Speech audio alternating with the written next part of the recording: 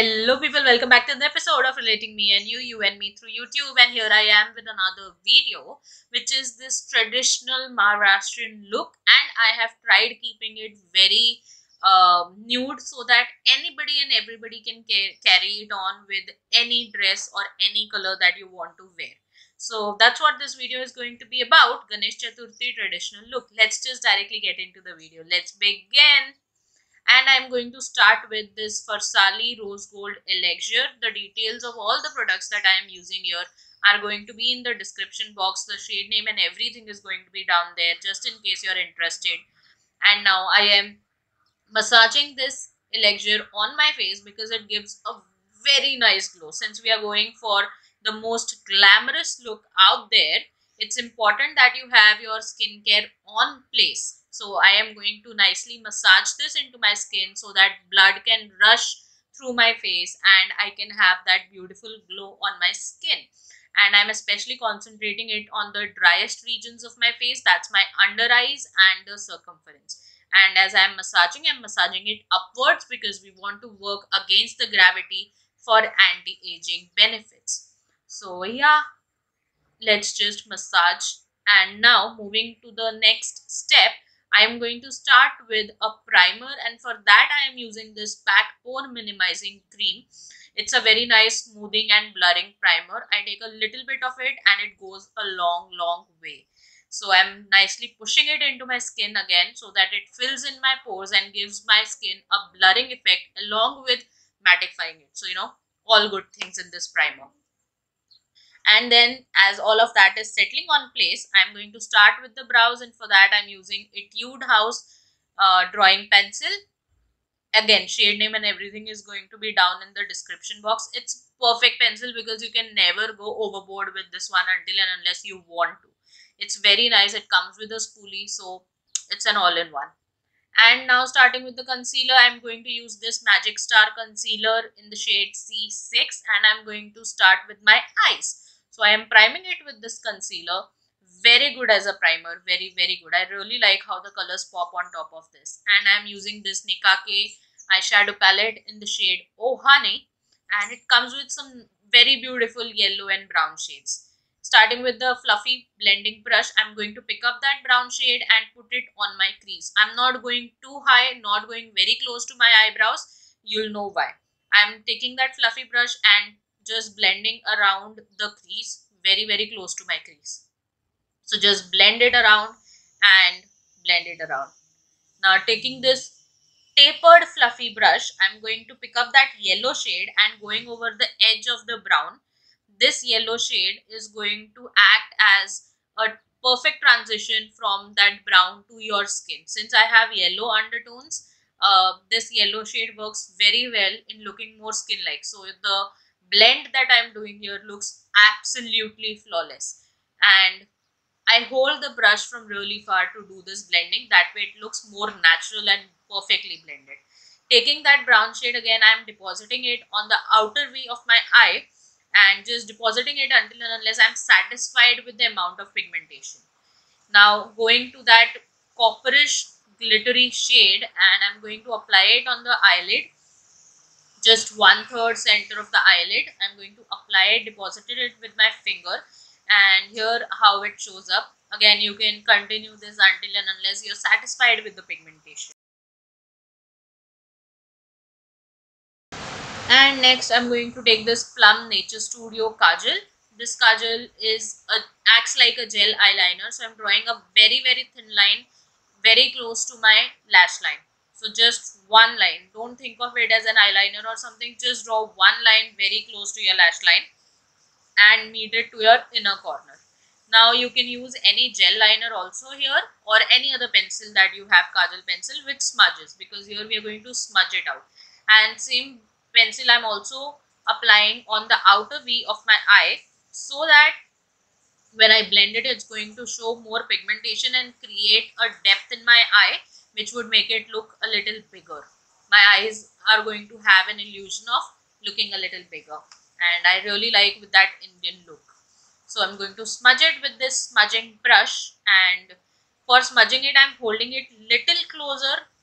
That's because it gives me more control. And then taking this goldeny brown shade, I am applying it on the center of my eyelid to give it more pop. Now you can totally skip this if you want to keep it very neutral, but I wanted that little pop in the center and hence I did that. And now taking that dull golden shade, it's not that popping gold, I am highlighting my brow bone, pushing it a little bit up and then toning it down a little bit with my finger.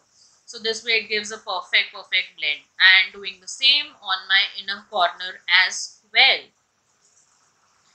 And now with this dramatic lashes, we are going to complete our eye look.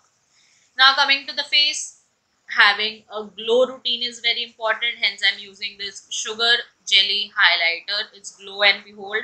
Again, you'll see everything in the description box in case you're interested. So I'm applying it on the high points of my region where I would otherwise apply an highlighter. And then setting my face with Makeup Forever. This is an amazing spray to give you a dewy look. It gives a very dewy finish to your makeup, and hence I'm applying it all over my face to prep it up. And using Maybelline SuperStay foundation. This is a perfect foundation which has absolutely beautiful coverage, and since I have prepped it for looking dewy, this matte foundation is going to give me a perfect balance between neither too dewy nor too matte, because otherwise this foundation looks really matte. But this way, by prepping it with a dewy spray and applying a little bit of cream highlighter beneath it, gives a very beautiful dewy look. You'll see it's a matte foundation with beautiful coverage, but your skin will not look dead. It will have some life. And coming back to the concealer, taking it a little bit on the back of my hand, I'm going to go on the high points of my face again, because I like my under eyes and center of my face really highlighted. I like it that way. So I'm going to just apply it, and this concealer little goes a long way because it blends so easily and has amazing coverage.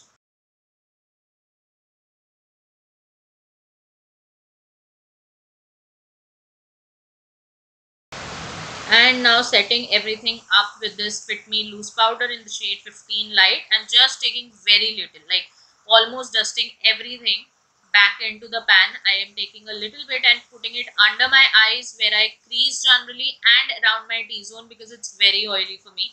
So I push this powder into my T-zone so that my makeup stays really long. And then coming to the blush, we cannot do without Milani baked blushes because we love them. So I'm starting from the temples of my temples and coming in towards cheeks.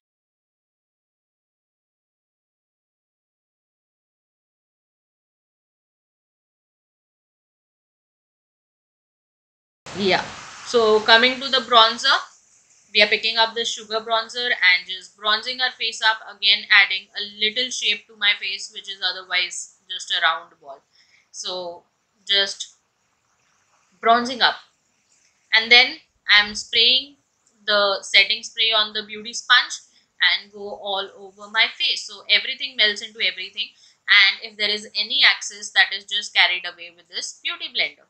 And proceeding to our lower lash line, taking that brown shade again, the shimmery brown shade, I'm going to put it on the inner 1/3 region to give our eyes a little pop, and then a matte brown shade to smoke everything out. So I'm taking this all with my smudger brush and smoking my eyes out. And then with my Nature Studio Kajal again, I am going to really kohl out my eyes, like really kohl them out. Applying it on my waterline, on my lash line and everywhere. And to the lipstick, I am using this beautiful pencil by Maybelline in the shade Brick Rose. This is a very beautiful color, and it is a perfect nude for my lip color. And topping it up with Huda Beauty Venus liquid lipstick, really nice. And then again glossing it up with Fenty Gloss Bomb. Shades, everything in the description box in case you're interested. And this gives such nice plum to my lips, very beautiful. And of course, a Maharashtrian look can never be complete without a half moon bindi. So I did that. I also wanted to have nath, but I just couldn't find it, so I just did with this Maharashtrian jewelry that I had from a while ago. So yeah, decking myself up with that jewelry and some gajra to complete everything and put it all together like a Maharashtrian. What do you think? Oh my god, I'm obsessing, you know. I hope you can hear that happiness in my voice because I loved how this look turned out. That sari, that jewelry, gajra, makeup, everything looks very, very beautiful.